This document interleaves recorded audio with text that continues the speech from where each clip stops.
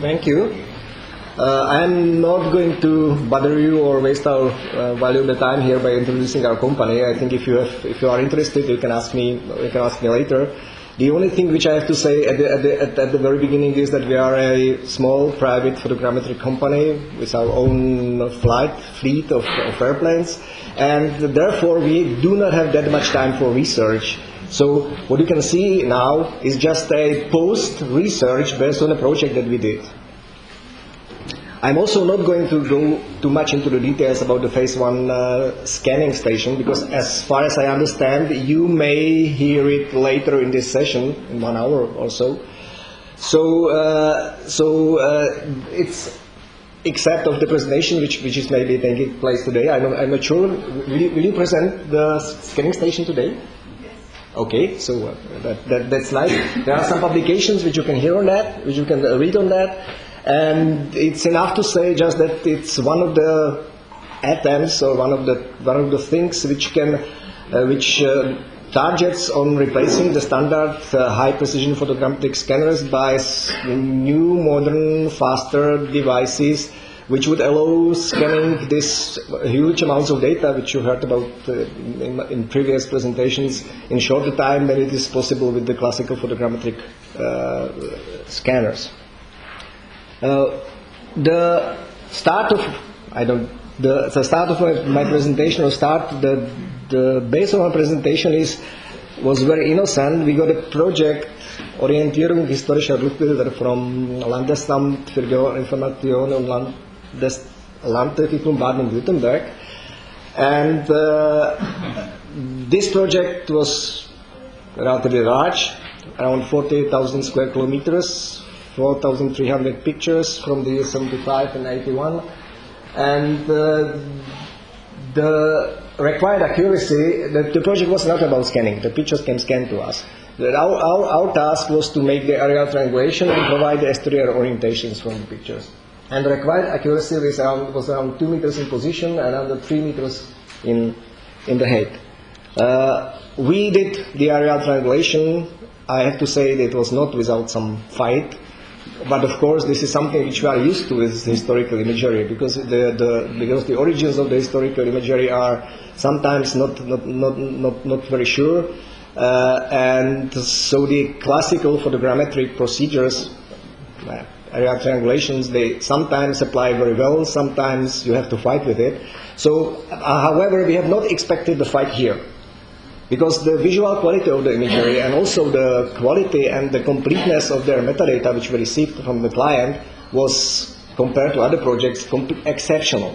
For example, there was the complete set of calibration protocols available for all the pictures which were in the project, which is not very usual. We have not been aware that the data were not scanned with a standard photogrammetric scanner. We thought, okay, photogrammetric scanner, standard data. So when we started fighting with it, we were not aware what was the reason of the fight, of the problems we had. So we contacted the client. We found out that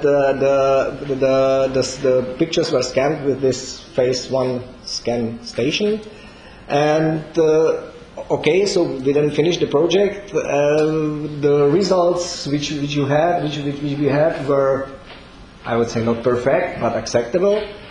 But even after completing the project, there was a feeling that more investigation to the results were needed.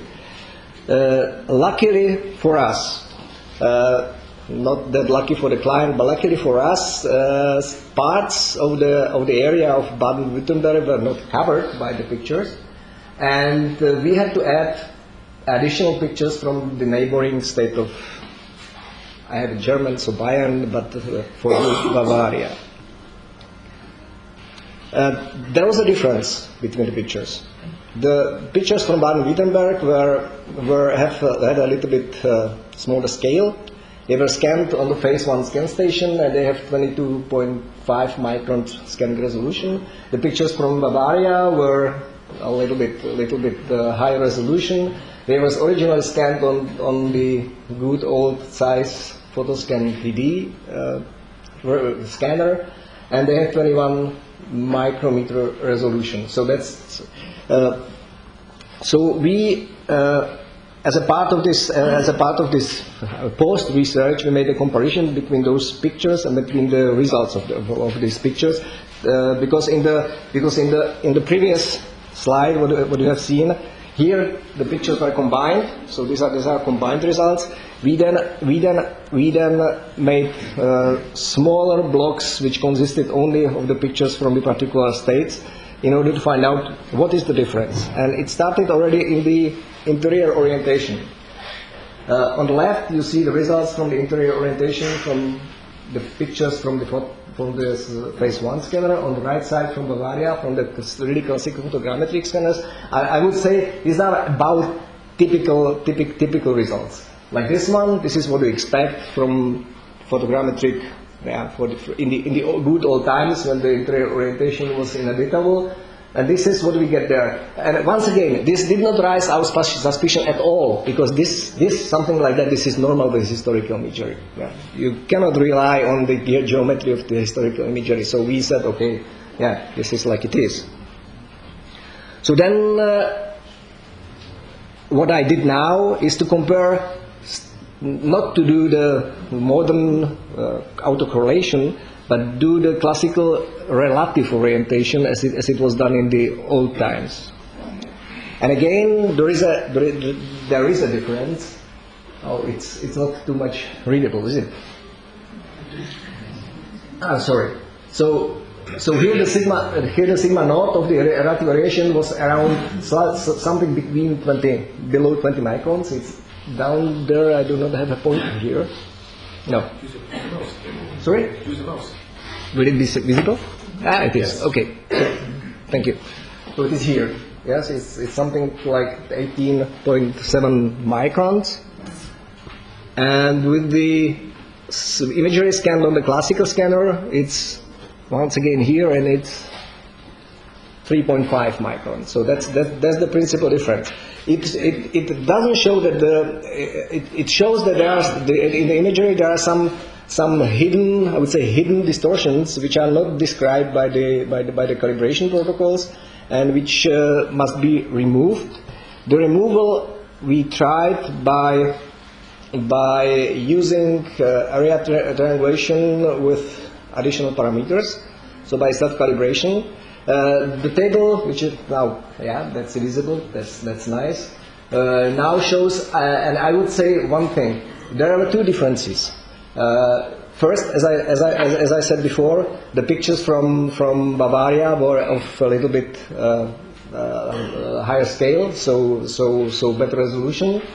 And of course, additionally, the source of the ground control points for Baden-Württemberg and Bavaria were not comparable. The source of the ground control points from Bavaria were much more suitable for the task, or much better, I would say, of better quality. Whereas we had as the primary source in Baden-Württemberg orthophoto, and then pictures, then points which were usually on the ground, but we could not identify them on the historical pictures. So we have to combine planimetric points from the orthophotos and altimetric points from the ground control points archive. In Bavaria, most of the ground control points were house roofs, so corners, and many of the houses, because the pictures are not at all, many of the houses where we had the ground control points were present in the picture, so that was much easier. So please do not compare the RMS of the ground control points. Just observe the effect of the additional parameters, which is perfectly, which can be demonstrated like very positive on the pictures from Baden-Württemberg, but relatively negligible on the pictures of Bayern, which once again shows there was something inside the phase 1 scan stations imagery. And this already, okay, I forgot I have this one. So these are okay, readable. These are the typical additional parameters values now from HLP. On the right side you see Bayern, on the left side you see Baden-Württemberg, and the pictures were really, there were quite a few cameras. Some of them were relatively fine, like the one on the top. Some of them were, not that fine, like the one at the bottom. And I can also say that I have not shown it here. Some of them were really horrible, but I think that can be an exception. But also, what you can see, I'm not that much expert in additional parameters, so maybe some of you who knows it well.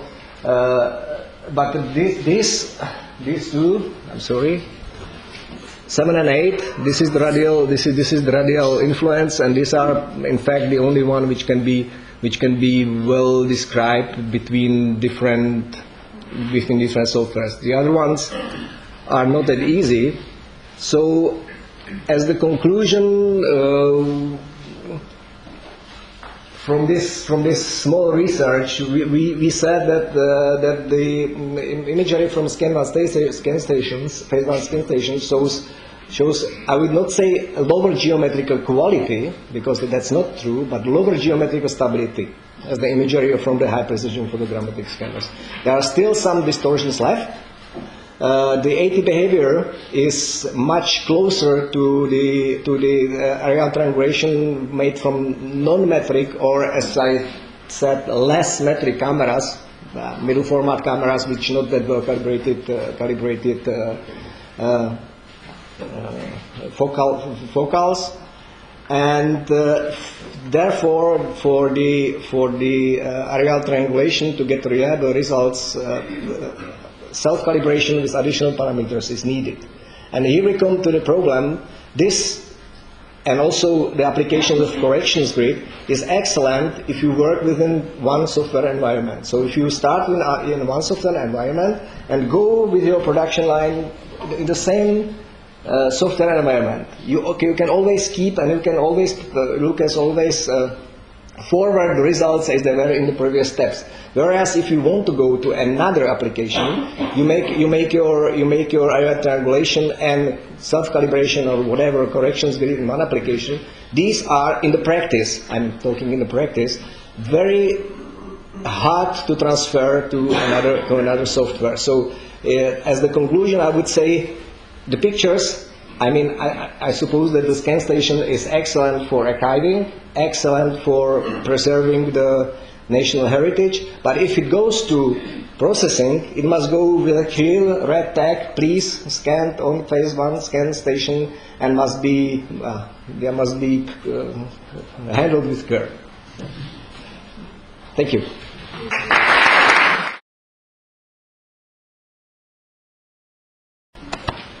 Well, good morning to everybody, or is it afternoon yet? I'm not sure. Good morning, everybody, ladies and gentlemen. First, I'd like to, as Fabio introduced, to talk about prompt scan and the rapid scanning of aerial film archives. I'd like to thank the EuroSDR team for the invitation here, and also for facilitating being able to demonstrate the scanner in the room next door. I know some of you have seen it already, and I would hope that you would have the time, if possible, to be able to see it afterwards at some stage, ask any questions as to its operation. We come from a background of aerial photography, and we've realized, I think, that time is one of the critical dimensions that's possibly missing from a lot of data, geospatial data that's being created. The company, we were born out of MAPS Geosystems, and the ex-owner of MAPS was Rolf Becker, and he realized that this time element is critical in the use of geospatial data. He set up GEODYN in 2015 and engaged or embarked then on the development of what we consider to be crucial to this element of the time, which is to be able to scan fast, cost effectively, these millions of films that are worldwide deteriorating, has to be said, languishing in various archives throughout the world. It's a huge, as I don't need to tell you, but there's a huge amount of important and valuable information that's stored there. The only obstacle being how to get it into the digital format. And so I embarked on the development of prompt scan using photographic technology, using industrial cameras, multiple cameras to be able to get the resolution that's required. And this has been done during the last 5-6 years, building a lot on the experience that we gained during, well, as maps geosystems. A lot of work was done from the aerial photography side of things. Especially, there was a lot of work, development work that was done with airborne GPS and the like. So it put us in good stead, and the company in good stead, to be able to develop further into what we consider to be a hole in the technological market, if you like, to be able to get the fast scanning. Now, that's given us, since 2015, we've had a lot of experience in doing it. We've been developing, and we will continue to develop to make it faster, to make it more accessible as we go through. But at the moment, we have prompt scan, as some of you have seen next door. We've been operating in 4 different continents over the last 3-4 years. In Malaysia, we've had projects we've completed. In Oman, we're working in the States. So we're slowly but surely finding these archives and then deploying prompt scan there to be able to deal with the problem of getting rapid acquisition. We have our business model is not so much to sell the scanner. We don't believe that is an effective way. Once an archive has been scanned, our scanner, which is quite specialized, admittedly for different types, we can scan films, we can scan contact prints, various types of films, 5-inch films, 9-inch, this sort of thing. But once the archive has been scanned, that is the scanner itself becomes, redundant, if you like, for that particular organization. And in these days of sustainability, our aim is then to take the scanner back, upgrade it if necessary, and certainly recommission it, and then pass it on to the next project as such. Now, we have different ways of doing this. We can either, if the archive is large enough, then we would deploy a prompt scan, or 1 or 2 instruments possibly, to a particular agency. We believe that your people, your companies, you are the best people who are most familiar with your archive. You probably know the data inside out. And as such, we recommend, and this is where we are based our model on, the fact that you would use your own resources to be able to use our equipment on a lease basis with our technical training and support throughout the project. Now, there are a number of different ways we could do that. We could send it, as I said, to your place, or we could deploy prompt scan and people to be able to operate it for the duration of that. Alternatively, it's possible, if it's not such a large archive, it may be more cost effective to actually send the films to us at a central location, and then we scan everything and send the results and the films back to you on that. Now, I've talked a bit about the scanning, and especially the scanner that's here. We are not per se a scanning company. That was not our aim. Our aim is the scanning is a means to an end, and the end is to get that data, that archive data, into an accessible format for further use. So as such, we are able to offer a number of different, over and above the scanning, we're also able to offer services with regard to the next stage, which is the georeferencing of that data, further either refining it then with a triangulation, auto-rectification, and then to publish that data in a number of different formats that are available. Also, we're in the process of looking at the next stage beyond that, which is extracting features either manually or automatically. The concept at the bottom right, probably familiar. We all know, I'm sure there are archives taking up a lot of space everywhere. Now, what we, as I said, mentioned, it was a lease. We're doing a lease on this. But to reduce that lease period, what we want to do is to maximise the use of prompt scan while it's at your premises. In that case. So what we recommend highly is that we do a catalogue of your archive, or you do a catalogue of your archive before we mobilise anything to site. This means we will provide, for example, labels, whereby a QR code label, simple QR code label, which will identify the film, give a unique, obviously, to that film, which will then be tracked through the whole process. We will also have, you can see on the top right there, we will have a sort of a simple data, the start of a database, which at this stage just says, okay, my film is in a particular shelf, in a particular location within your archive. This might be useful later, because you might want to say, I don't want to just take everything out of the archive and scan it as it comes out. I might say I want to do certain films, in which case to be able to locate it afterwards is useful information. With that information, we enter into the Android device the information that's just required, the native, or if the original name of the film. We're assigning a unique ID, but there will be your company film number, which is important to be linked to. And this will start the database. So we will be compiling the information. If there's a film report, if there's information on the end of on the outside of the canister, this is all recorded and can be used for later information. We would also provide a prompt reviewer. I think as alluded to earlier, with regard to the scarcity of light tables. Now, unfortunately, a lot of companies found it there's no longer any use for them, a lot of that sort of thing, and they've been thrown away. What we have also developed, which can also be mobilized in advance of prompt scan being there on site, is a combined reviewer. So it's possible then to view each film, to extract more information, to make sure, ensure that the state of the film is good, and it also, we've got, as you can see here, in the centre of it, if there are splices, which, if they're 30, 40 years old, are likely to be very hard, brittle, and broken. So we want to make sure that, the film is cleaned. There's a combined cleaner on this as well, to remove the dust that's accumulated. It's spliced, it's in a proper condition to be able to go through into the prompt scan. We also, at that stage, fill out a work order in the bottom right, which gives the information which is required by prompt scan to be able to start scanning the film.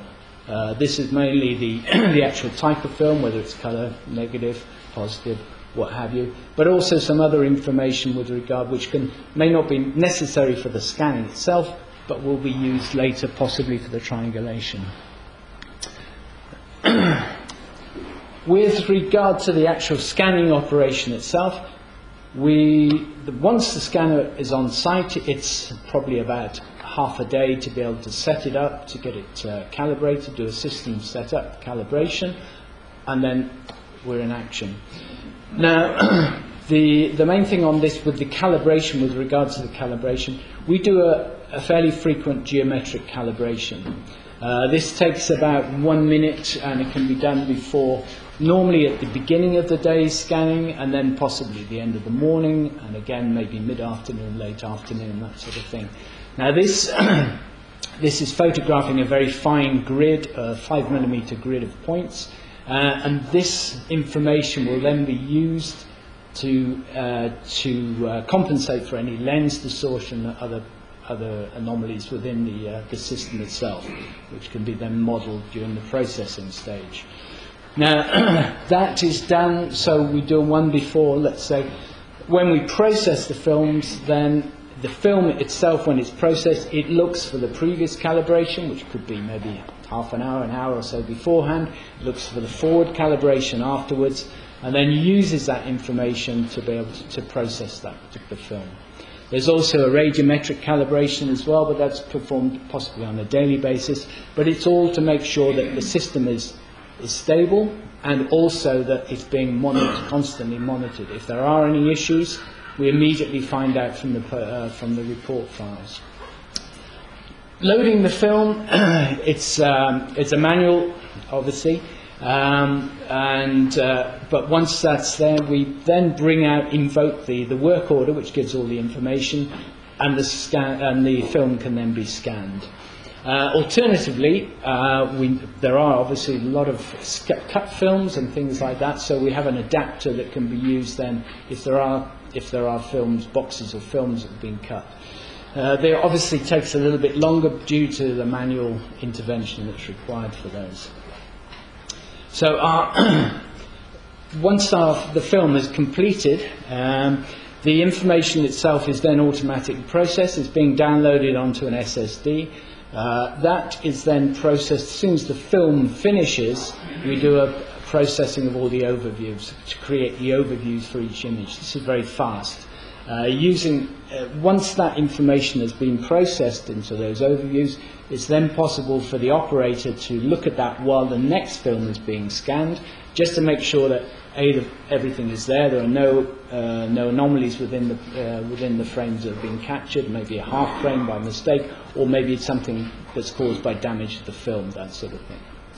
So that's our preliminary QC, and also information is there from the statistics, and also at this stage it's possible to say, okay, I don't want my whole film. Maybe at the end of the film there are 15 frames that were just of the airfield itself or the runway or something like that. I don't want those. I delete them as the overviews. They will not then be processed to full resolution. This is the family of prompt scan that we have at the moment, including one that's in sort of gestation. We have the one that we have next door is the M2, and this is most suitable for archives of 200,000 plus, that sort of thing. It's a native scan at 12.5 micron. We can do color, pan. We have a 2 micron photogrammetric accuracy on that, and we're capturing everything 12-bit. It's automated. We have the sensors there, which I hope you can have a look at there, which we adapt to each different film type, although this has now been modified so that we're just about getting every different type of camera that's available is being detected. The edge of the film is being detected correctly. We also have Prompt Scan M1, which is more of a library scanner. So this is more at 15 microns, and it's a manual feed. So if it's a small archive, maybe 5,000 images or something like that, then this can be done. It's a more cost-effective model than the M2. The M3 is more adaptable. It's actually the whole thing upside down because, as you can see, it's a larger. It's got a larger focal length on there, and that's more adaptable for different types of film. For example, we can do reconnaissance, a 5-inch reconnaissance film. We can do that using inside. We're using a phase 1 camera, which makes the capture and the processing that much easier. Also, as I say, in the pipeline, we've got the M2 XL, which is actually a 30 by 30 centimeter, which will be useful for films in Northern Europe, that sort of thing, which we know there are a lot of archives which will do that. So again, it's an adaptation of the existing models. Missed one. Okay, the process at the next stage is the processing. Again, it's automated. It's a question of removing the SSD from the scanner into another machine and letting everything do its work. It takes automatically the calibration images and then processes everything through. Now, as well as that, it's got prompt dodger, so we're doing, as you can see in the bottom right, we're doing the light fall off, compensation for light fall off, and also enhancing the image to make sure that we're retaining the full dynamic range that we've captured during the prompt scan.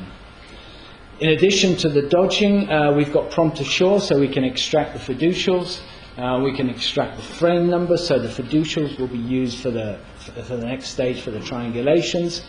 Also as a very valuable QC check on the data, the geometric data.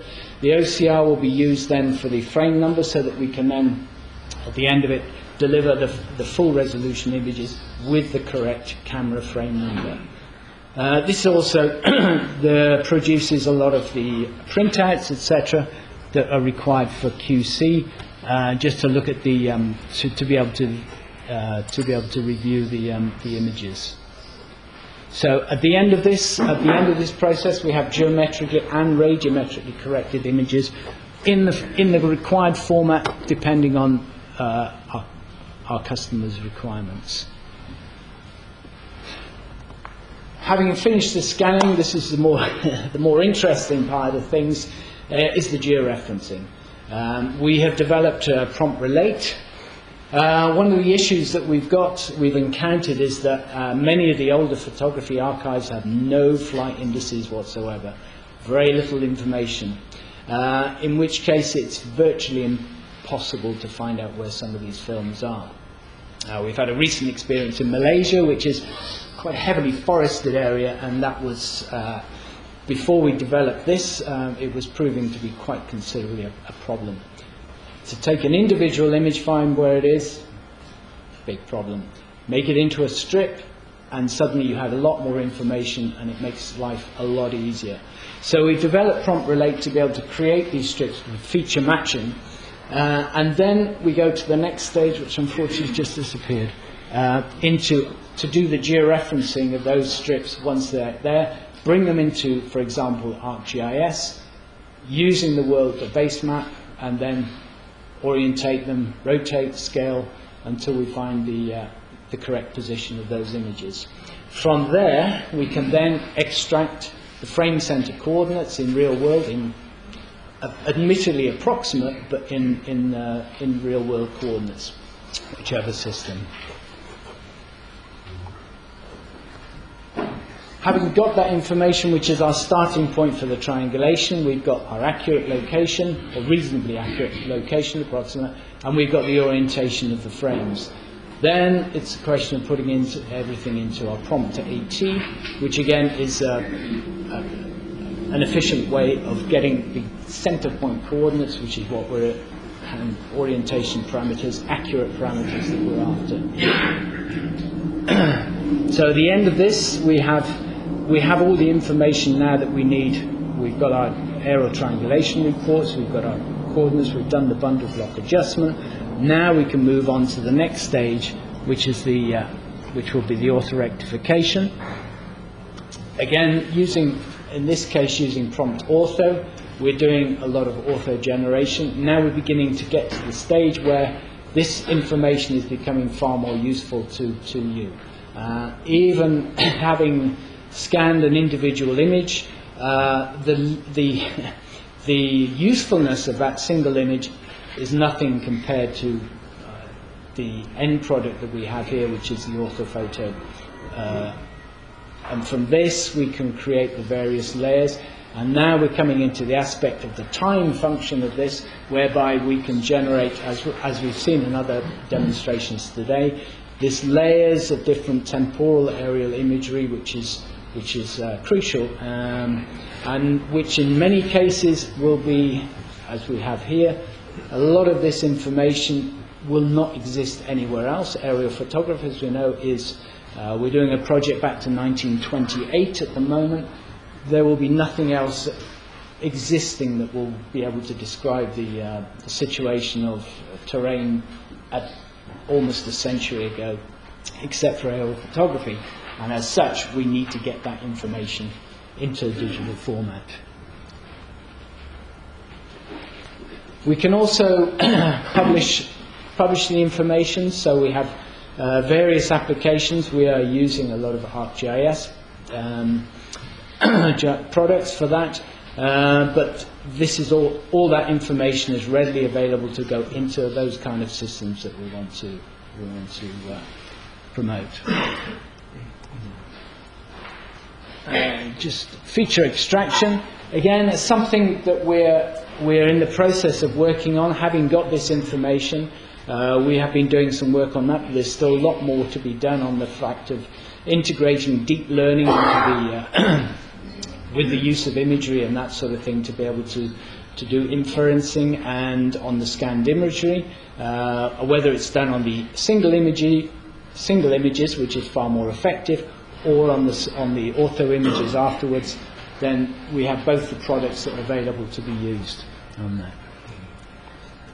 So, just in conclusion, these are the services we can offer. We would like to work with people from this. If you're only interested in scanning, fine. We can provide the technology and that for the scanning technology and the support for the scanning.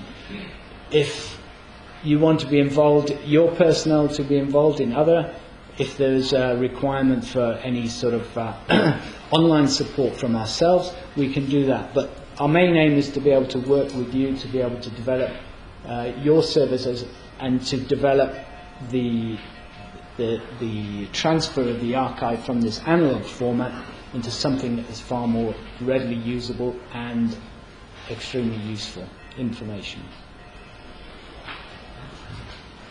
I will again just say our scanner is out there in the next room. I would welcome you to go and have a look, ask as many questions. Well, I'm happy to be here because as a German company we have enough time. We must not watch always football, so I'm happy to be here and present our new scanner. I just want to... Italians too, by the way. It is what it is, yes. Maybe driving bicycle is better for us. Okay, here we are. I want to present our new prototype scanner of the AFS 150. This is the aerial film scanner 150. He's fast and he's also precise. Creating your own geodata is sometimes difficult work. As you see in this graphics, the man has here and there some problems. We have had XYZ to define 3D geodata all over the years and decades, and time is the fourth dimension. That's why 4D, and so we think 4D geodata is very important. In JSON web applications, it is an advantage if you can use time series, and there are many analog photographs. They must be digitized to use. After this digitizing, the photogrammetric work starts. Well, means that it must be fast. The problem with the old scanners, old technology, mostly 25 years old, they are not bad, but they are slow. And as you know, I must not mention it, but historical air photos will not live forever. We have a big problem with bacteria and all these things, so the information can go out.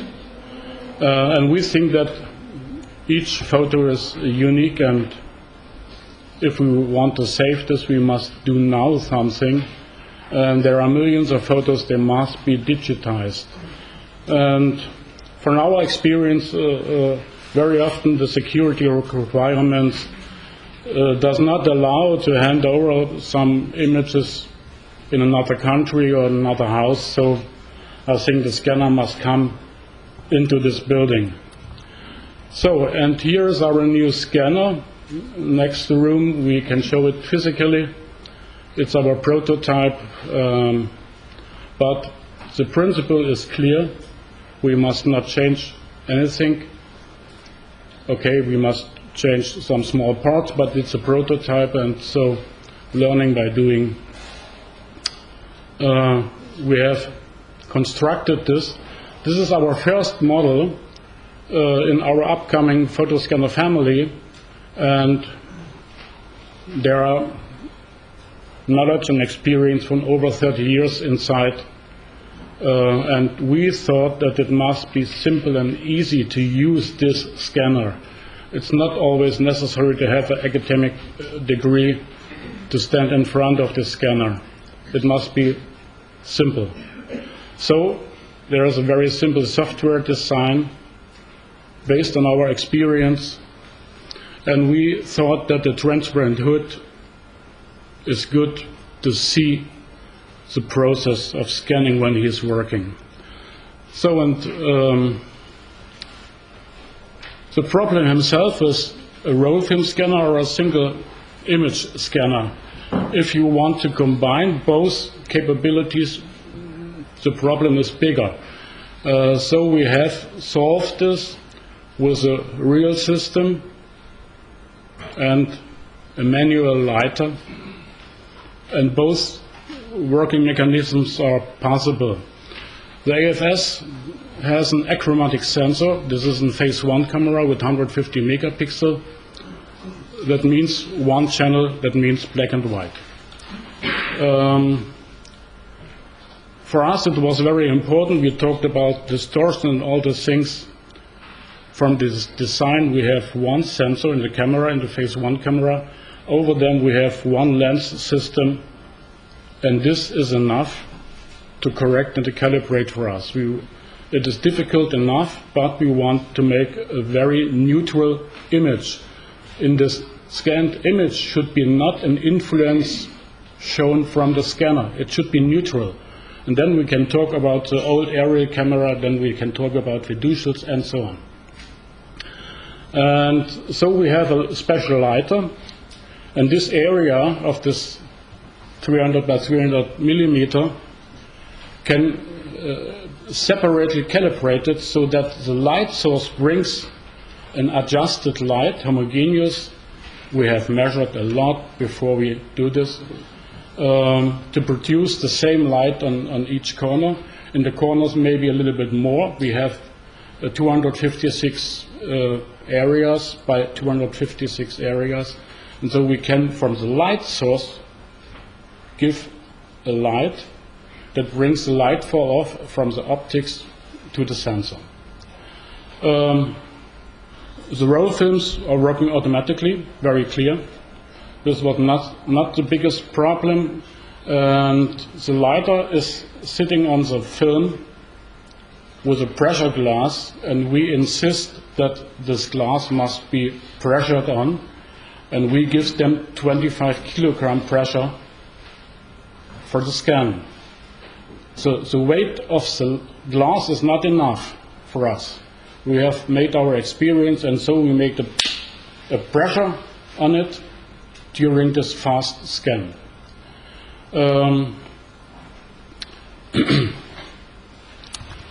So the heart of the scanner is a phase 1 camera.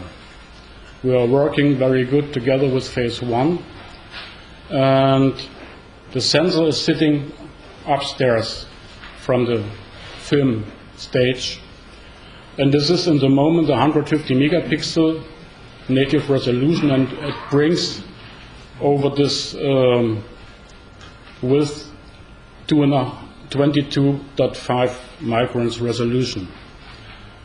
So this is physical what happens.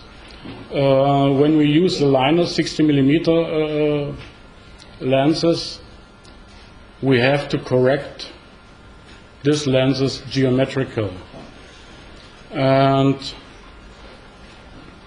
we must adjust. It is very important. If your camera is hanging on a gallows or a bottom tripod, it's very difficult. If the camera is over this, how you can calibrate over the whole area the sharpness and the parallelity of the sensor. Finally, sensor and film stage must be absolutely parallel. And we have done this very carefully.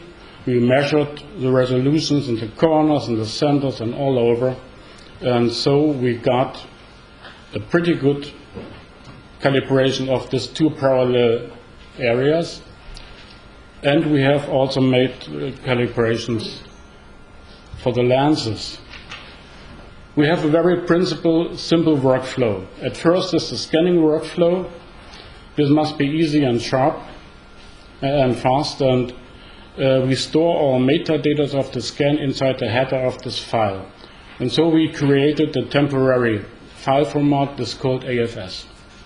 It is only during this process, and in second after scanning, we want to bring all this information into this scanned image, because inside this image during the scan you have an image, and you have all distortions and all things from the camera, from the lenses, from all these things together, and this will be removed during the post-processing unit.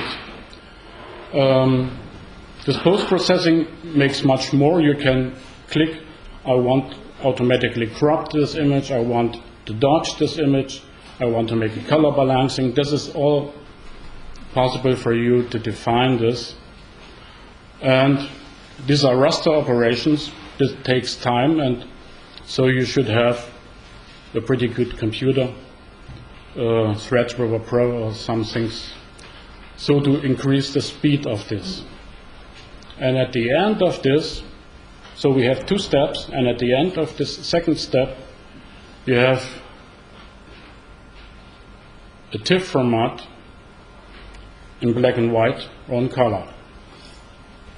The geometric calibration, I said it already, is a parallel adjustment between camera and film stage, and then we are measuring grid crosses of over a grid plate. Better than 1 micron is this grid plate. And then we calculate a distortion grid for this scanner. And we store all these things in the metadata for the post-processing. The post-processing must take this information to do something with this raw ADS image.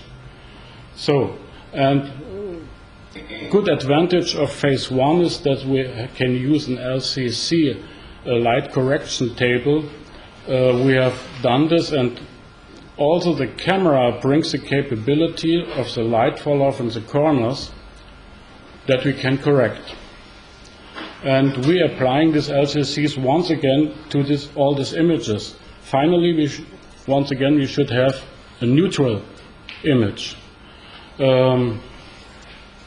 So we can do this in black and white and in color.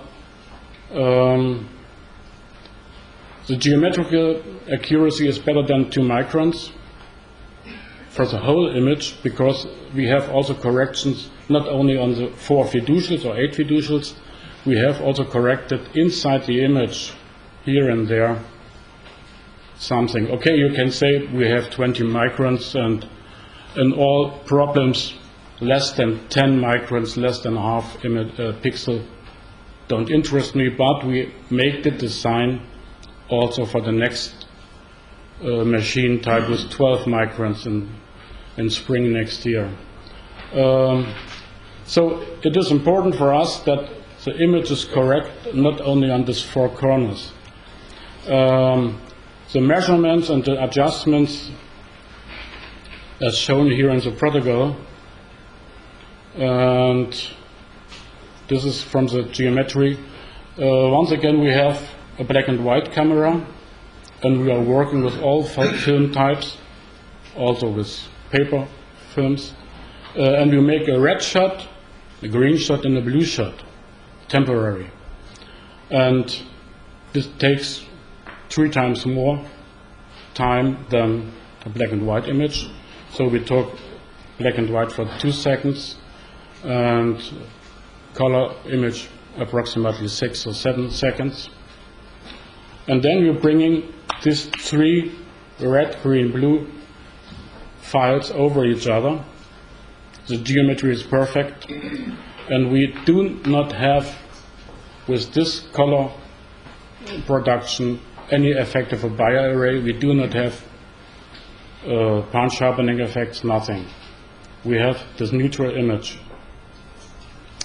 And within the next 4 weeks we are ready.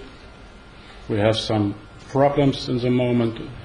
In the next 4 weeks we will have the capability for analog contact copies.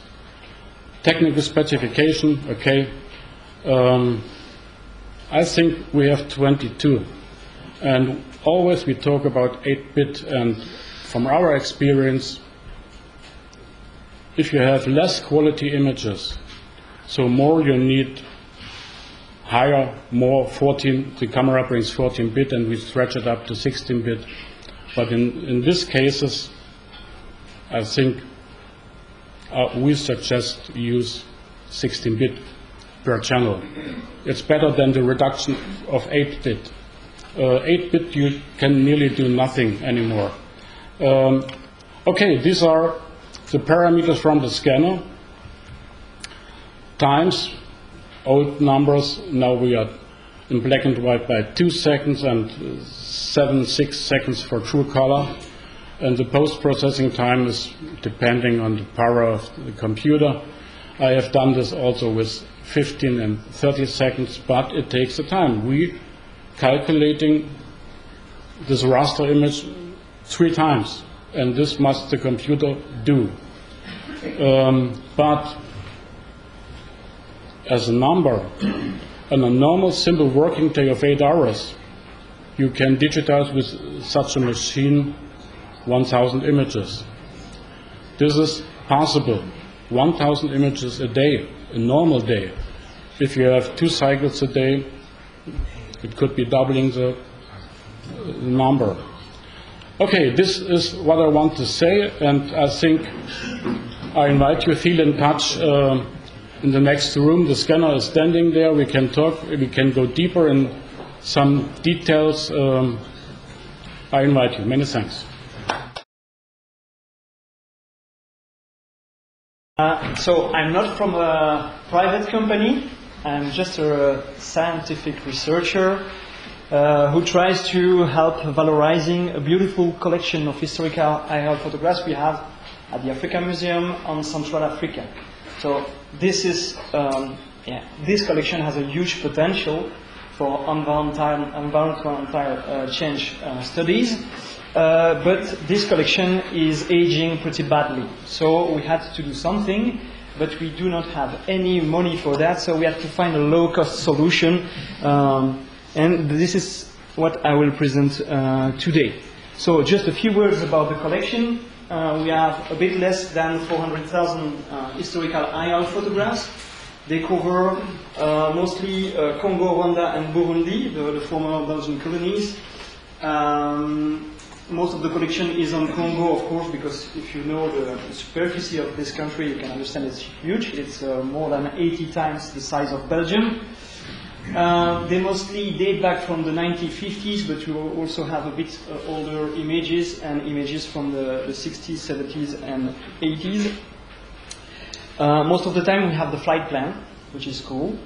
But we don't have any more information, so no calibration report, no details on how the survey was performed. Maybe it's somewhere hidden in the Belgian archives, but we don't know yet. So in the collection we retrieve mostly 3 different types of cameras, Fairchild and 2 wide cameras. But for these cameras, sometimes we have different lenses, so it's not always the same focal length and the same distortion we have in the photograph. Usually the focal length is known when we can read it on the photograph. Sometimes it's not possible because it's overexposed, but the flight plan can help in that situation. Most of the photographs are in paper format. We also have glass plates and also films. So most of the development we did to scan, to digitize these collections and are for these paper photographs. And what we have are copies, usually copies of the originals. We don't have the originals in Belgium. They were left in Africa. Sometimes they still exist, sometimes not. I will leave the pleasure of for my colleague François Kervin to present the collection in more details this afternoon, and my presentation will focus on how we do to digitize the photograph, pre-process the images, and then process them with a photogrammetric software to get something useful for scientific research. So just other information, you can see we don't have very good photographs. We have issues with sun illumination, which is typical of tropical Africa. You have clouds. Even though you fly below the clouds, you can have quick change of illumination on the ground. You have overexposure, underexposure of the photographs. You have noise, dust. You have very damaged images with scratches. You have, well, we don't see it clearly, but we have a kind of vignetting, but it's not vignetting we have. It's more a deterioration of the immersion, so we lose the information on the photograph. So it's not possible to correct such kind of thing properly. Some scientists did use the photograph a few decades ago without thinking that at some point we will digitize that, so they used markers and started interpreting the landscape manually on the photographs. And then we have a difference of quality, of course, with very sharp data and very blurry ones. And I don't talk about other issues like the cracks in the photograph because of the aging of the emulsion, etc., etc., etc. So first, how do we digitize that and fast? Because we just make a quick calculation on how much time we need to digitize all the collection with only one scanner, a classical flatbed scanner, a professional photograph for photographs. It would take 20 years, so that's a big deal. So what we did is to create a system with scanners, flatbed scanners in parallel, controlled by a single computer. So an operator can scan photographs at the same time.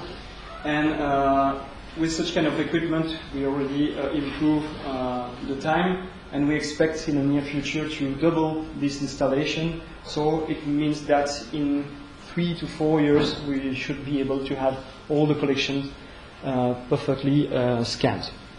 So we did that simply with the Python scripts with a Linux machine, and it's quite easy to implement a system with a graphical user interface to control these scanners. So the parameters we use, we scan at 1600 dpi, which is about 16 micrometer, I think. We save the images in TIFF format, uncompressed TIFF format. And for the grayscale, you have to know that these scanners, you tend to stretch the grayscale to the darkest and using the darkest and the whitest pixel. But we change that to avoid it. So we use the full range of the dynamic range of the scanner bar. And we save it in 16 bits to be able to have as many value as possible in this grayscale. So here is an example of the interface we developed. You see that you can change the name and the area of scanning of each scanner. Usually it's already pre-defined, so you just change the name. You can choose the scanning resolution. You just can create a preview, then run the actual scanning. And here you have a button which is warming the scanners. When you look at the user guide of these scanners, they will tell you no need for warm-up. Not true.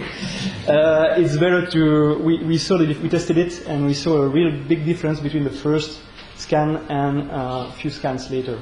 So what we did is just to start every day. The operator start the warm-up, and the scanners just scan for a few times, and then we can start the proper scanning of the photographs. So we mostly tested 3 types of things on these scanners. Is the dynamic range between the scanners, because of course we have several scanners, but we want to have the same quality of scan, the same range of grayscale on each scanner. So we discovered that they relatively scan the same way, but a calibration of the scanners is of course better. It improves a lot the quality. So we have a real good similar scans between the scanners. As I mentioned, we also tested the warm-up of the scanner and the fatigue along the day. So along the day, it's quite stable, along a single day at least. And then also the ground vibration. So our scanners are on a table fixed to a wall. It's very nice, but we discovered something is when you have a table like that, if you do a shot like on the table, you will have a vibration which is quite long in time, and it will affect the scanner the same way. So you will have the same vibration in the scanner. But when you have a table attached to the wall, you have a side effect like we have with earthquakes, meaning that the vibration in the table will be very small, but all the shock will vibrate in the scanner, and then the scanner will move a lot. So we have to use an absorption mattress, shock absorption mattress like we use below laundry machines, for example, and it really helps reduce this side effect. And then we have the best configuration to install the scanner. So now the image pre-processing. We have very bad data with a lot of distortion in it, so I will quickly go through to all the steps we do. So in terms of image correction, we don't do that much, except if the image is very bad. Then we try to improve it. For example, if you have very big differences of exposure between two photographs of the same collection, we will try to homogenize that, but we scan in a raw TIFF format. So first the images appear very black, very dark, but then once we have a product that we can use, we can start playing with stretching of the grayscale to have something usable. Then what we do is a canvas sizing, so we add rows and columns of black pixels to have images with the same dimension, because sometimes it's less true now, but sometimes during the first scans we did, the operator didn't choose the same area in the scanner to scan, and then we have different dimensions. So we have to homogenize that.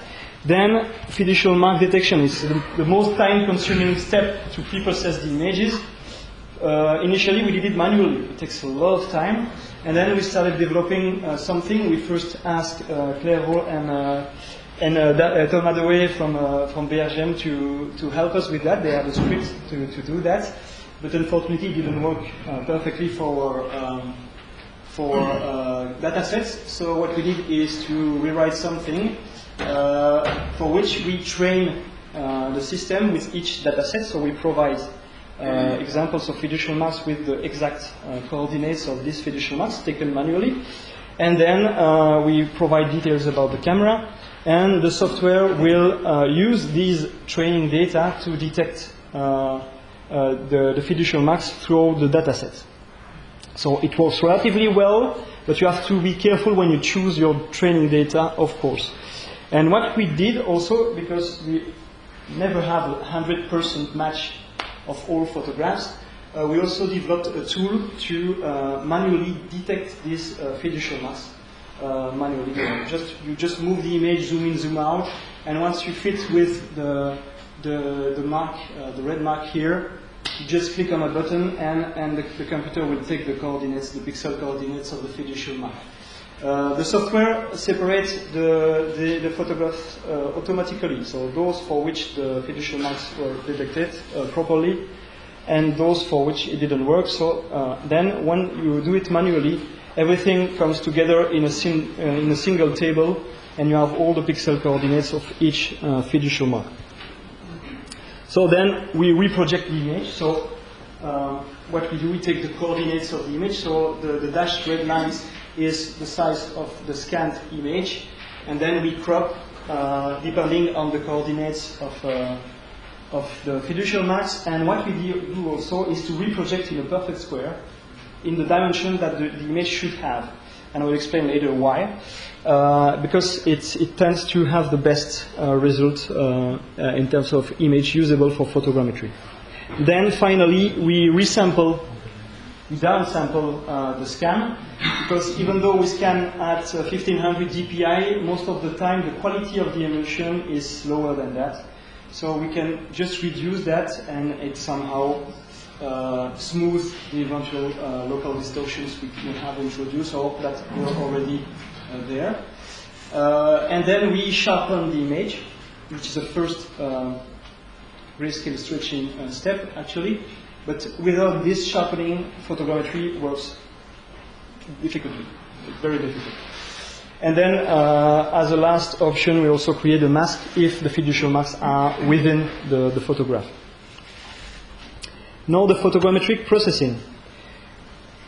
We have a lot of distortions in these images. So what we have is usually is a reproduction of the photographs. Sometimes we have copies of copies, so you don't know what kind of distortion you can have on top of the classical distortion coming from a camera. So it's a mix of many things. And then we scan the photograph, so we may introduce also a small distortions. So that's why we reproject the image in a perfect square with the hope that somehow part of this distortion are corrected.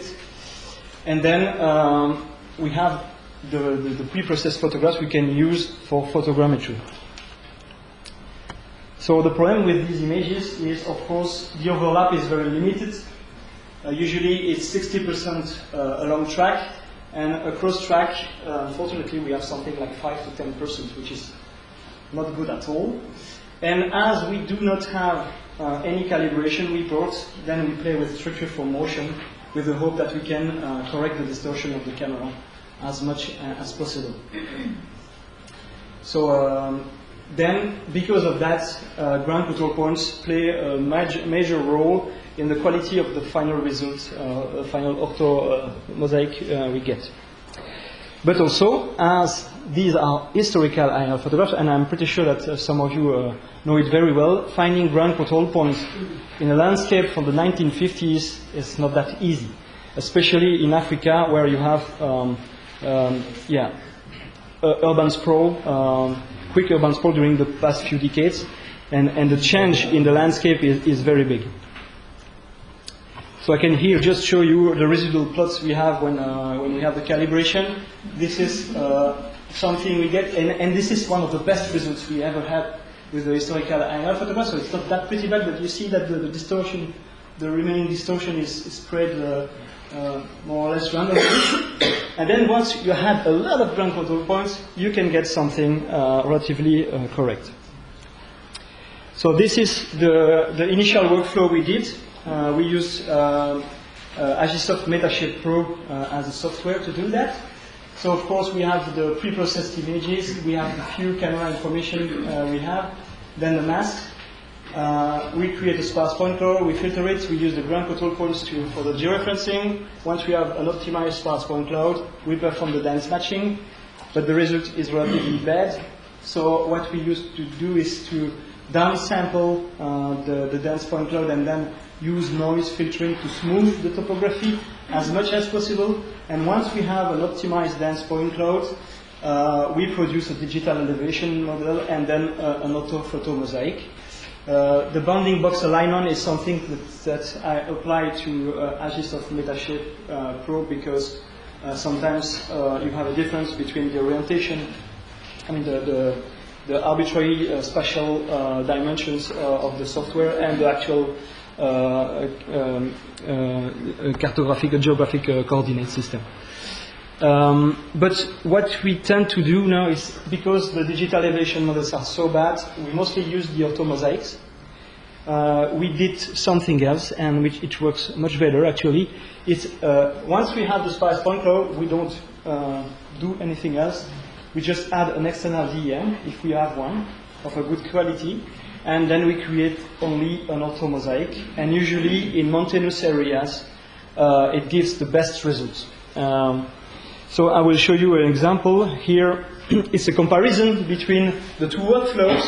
So we produce the same orthomosaic, but one with the topography extracted from the cameras, and one that comes from an external digital elevation model. And where you see it's blue, it's a flood plain. From the Ruzizi River, you have Lake Tanganyika to the south there. The difference is very small, and usually it corresponds, you see circular patterns, and most of the changes come from the fact that we didn't correct the distortion coming from the camera very well. So we still have like circular radial patterns like that. And then when you go to the mountainous areas, you see errors for differences of more than 10 meters sometimes. Here is an example of digital animation model we have with the photographs. So usually when you use a single band, it's kind of okay, but when you start mixing different bands of aerial photographs, we can see some big steps in the topography like that, and it's very difficult. And here is an example of the implication of the consequences of such issues. When you have a road in the mountains, you see it's supposed to be linear here on the upper right, and it's not. While when we use, even here, the SRTM, DEM, we get something much better, even though it's not perfect yet. Okay, so far what we processed for the moment mostly cover Eastern Congo at the border with Rwanda and Burundi. It was performed in the frame of a research project that aims to understand the implication of land use land cover change on the occurrence of landslides. And you have different interesting papers. The paper of Dill et al. Is supposed to be online tonight. And then, yeah, that's what they say. The paper of the Picker et al. Works on mostly the orange, yellow areas there, where we looked at deforestation and how it influenced the occurrence of landslides in the area. Then the paper of Mboga et al. Is more on developing an object-based supervised classification to extract features on the photographs in urban areas. Okay, that's it. Thank you.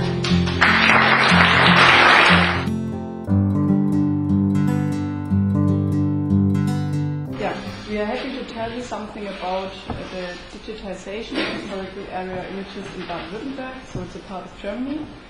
And we also want to present you our results about the geometric resolution and accuracy of the phase 1 digitization system. Yeah, in our archive we store about 400,000 analog aerial images, and the figure shows from which years we have these photos. Besides the wartime photos, especially this part is very important for us. From 1968 on, the whole country, or the whole Baden-Württemberg, was surveyed in a 5-year cycle. From 2009 on, digital cameras have been used.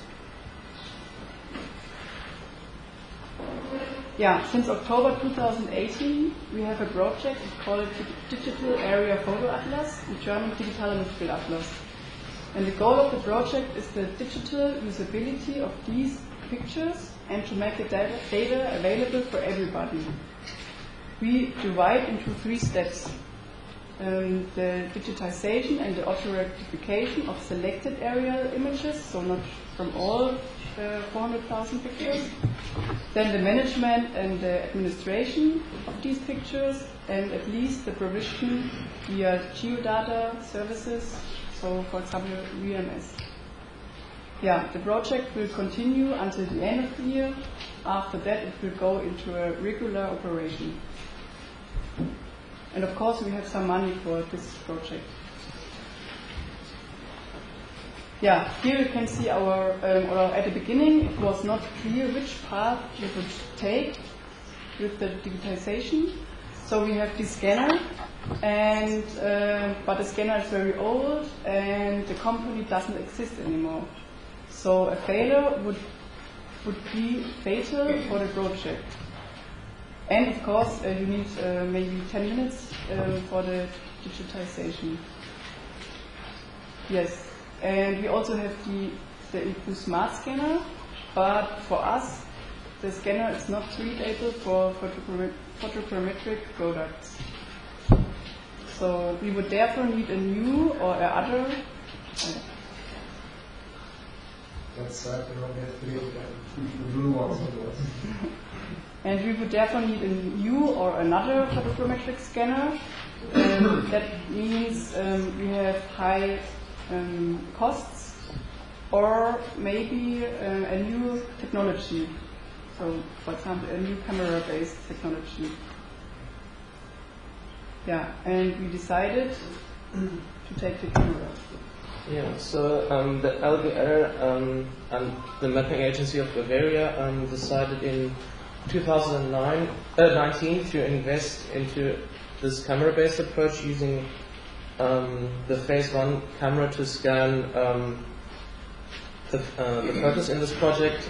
In principle, it just works like a document camera with the camera on top and then a light table with the photo is placed on and then the image is taken.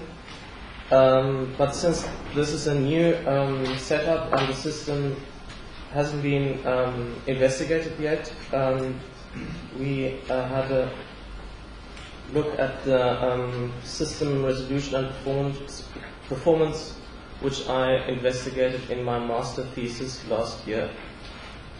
So, yeah, in summary,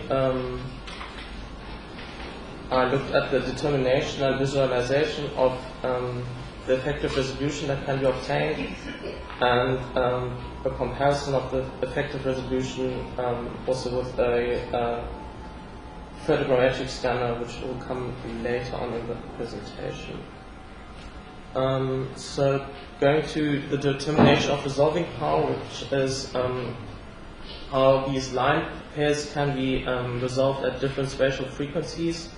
As the spatial frequency increases, there will be a point where the camera can no longer discern the black and white pattern, and this will be the limit of the resolution. So, firstly, there's a way. The most obvious way is the visual interpretation using the 1951 test target, or using a Siemens star, which has, where this method is widely used to find a rough estimation of the resolution quickly. It is insufficient for this type of high resolution, because we are looking, firstly, it's very subjective, where you, it has a discrete pattern which is nothing, which is therefore also insufficient when determining the resolution limit. A Siemens star, on the other hand, is an alternative pattern, and this has the continuously increasing spatial frequency, and but we didn't go for the visual interpretation. We went for the calculation of the resolution limit using the modulation transfer function, which is here on the next slide, an objective approach where we can calculate the MTF and therefore also measure this, the MTF at 10% contrast ratio, and at this this limit at 10% is regarded in the literature as the resolution limit of a system. So what we have is the 23 micrometers, or the around 1,100 dpi's of the camera, and the reference resolution of the printed target has to be higher than this. So we have designed a target and used a service provider that gives us 7 micrometers or 3,600 dpi's.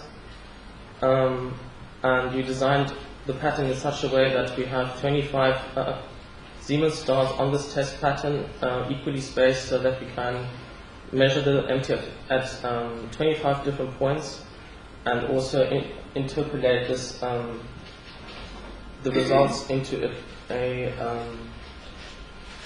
basically a surface.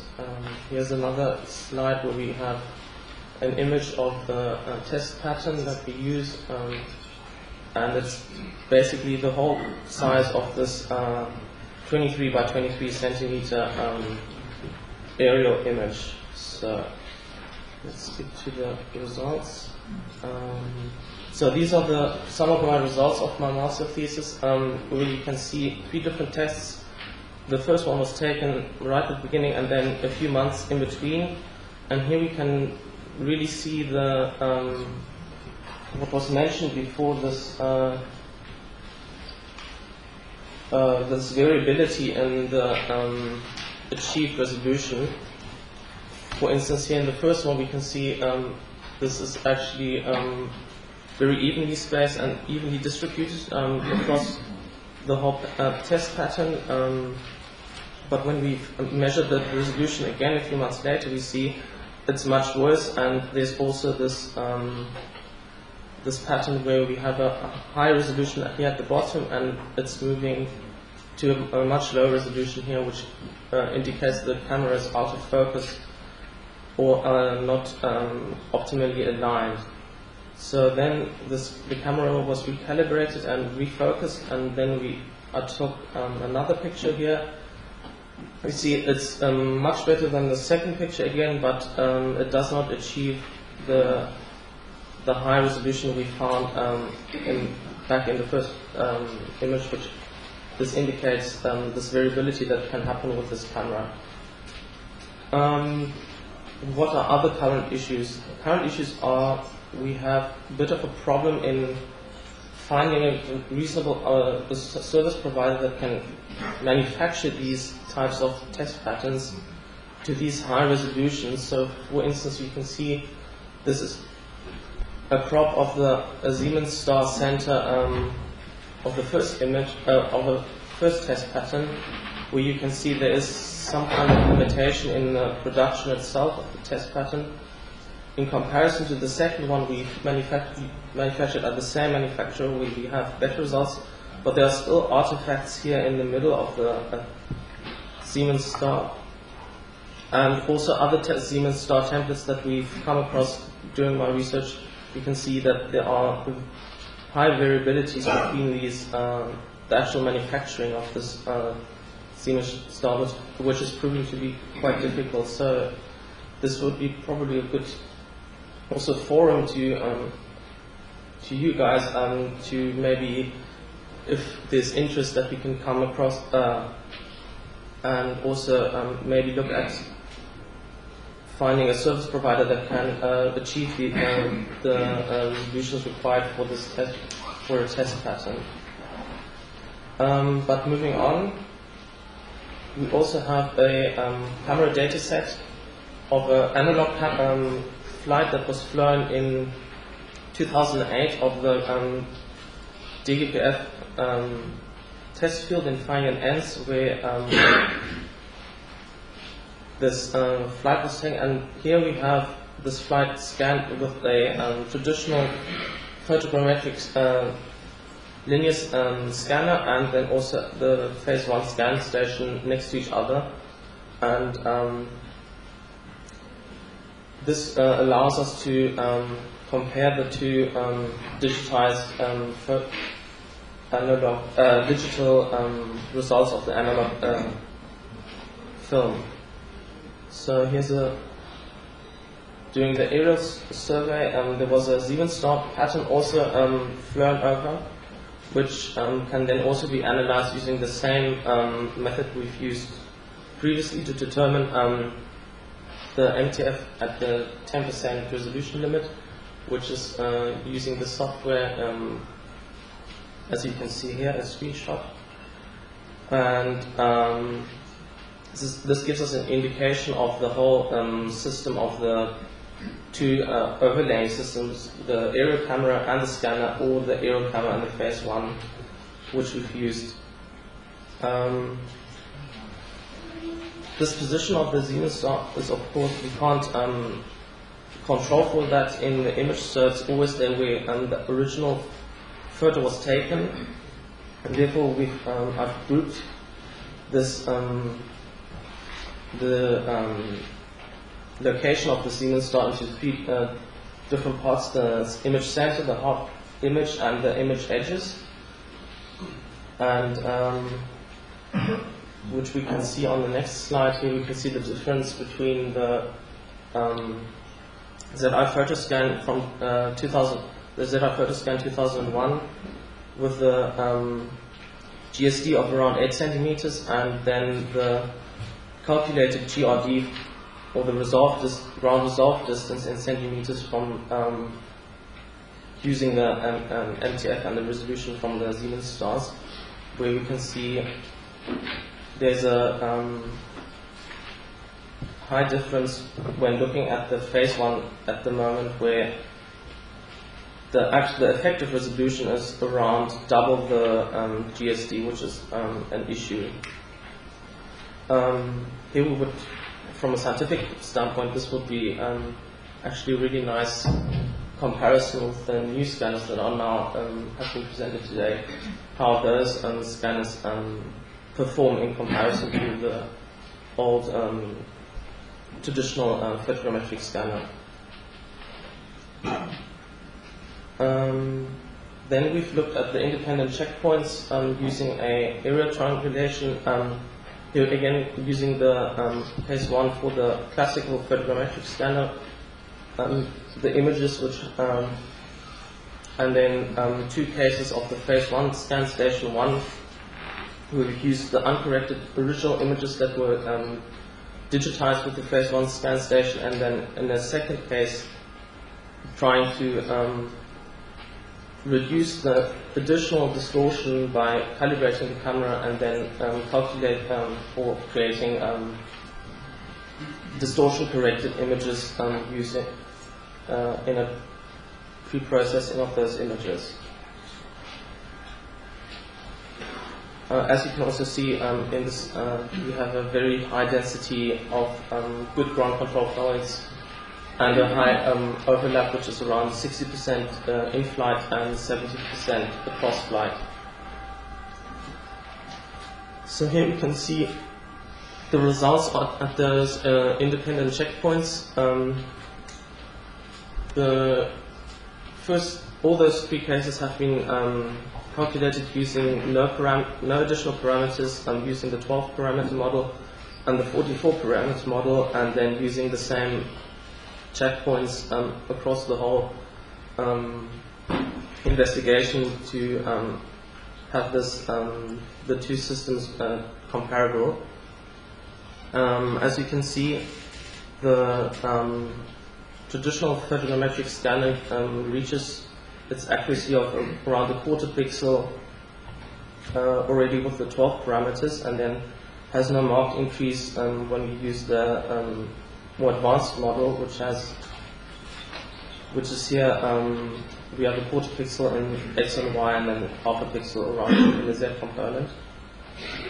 Using the uncorrected images, we here have large variations in the Z. This is a problem, and this is an indication that we have that there's some other distortion or something in those images that is not corrected for, and therefore we have something that is not usable in this case. But when we look at the 44 parameters, this reduces or increases the accuracy into the same range of the photogrammetric scanner. However, the conditions of this test field have to be mentioned when we have a high density of those high accuracy and high accuracy of those checkpoints, and again the high overlap, which is not the case in historical aerial images. But this gives a good indication of what is achievable when having a good data available. Then with the distortion correction applied, we see the results actually get worse across the whole board when we compare it to the overall accuracy of what can be achieved. But we do see a reduction of these high values to around 65% of the pixel, which does indicate that there's something that is being corrected, but not everything is corrected, and maybe also other distortions or something came back into the images when you have another workflow post-processing applied to those images, so that's still under current investigation. Yes, and now back to you. Yeah, back to the project, and the timeline here shows you which years we have worked on so far and which we are currently still outstanding. At the beginning, we wanted to cover the Baden-Württemberg every 20 years. So here we have the first tranche, and then every 10 years we can reach this with the second one. And now we have every 5 years, and more it's virtually impossible because we have the 5 cycle. Yeah, and we are currently working on the third tranche of HIST DOP, and at the moment here this one is currently being digitized. Yes. Yeah, after the historical DOP has been calculated, the data are made available internally in Vega. And here you can search for aerial photographs, HIST DOP, or for other historical maps. It can be searched by attribute, special search, or by an address. The hits are displayed in a list here or visually. And it's also possible to see a preview. And the original data, so the GeoTIFF, can be downloaded by one click. Yeah, and of course the data is also made available via a GeoData service. And here we have a decade service. And yeah, this is integrated in our Geo portal, and everybody can watch our results from the project. Yes, and here it's also possible to see the difference between 2 different years. And yeah. Okay, coming back to some final remarks which we want to mention is that the analog film material needs to be digitized now. We've heard a lot about this in the current session.